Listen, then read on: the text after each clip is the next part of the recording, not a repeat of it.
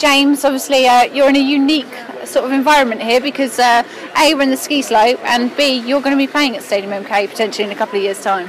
Yeah, definitely. Great opportunity to come here and be a part of this.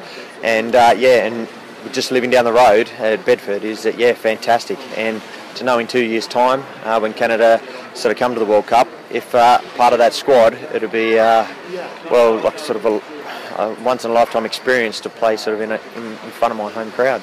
Does that make you hungrier? Because obviously you guys have only recently just confirmed your place in the tournament. Did that make you hungrier, knowing that it would be kind of home soil for you?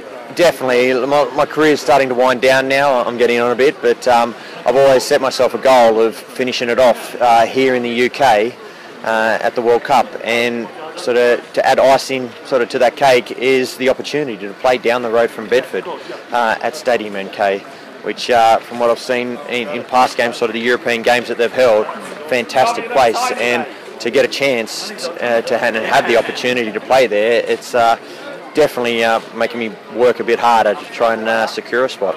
Obviously you are from Bedford Blues, we've got Northampton Saints down the road, so it's a very strong rugby area. Are you hoping that the tournament and obviously yourselves at Blues and at Saints can sort of inspire kids to get involved and really leave a legacy?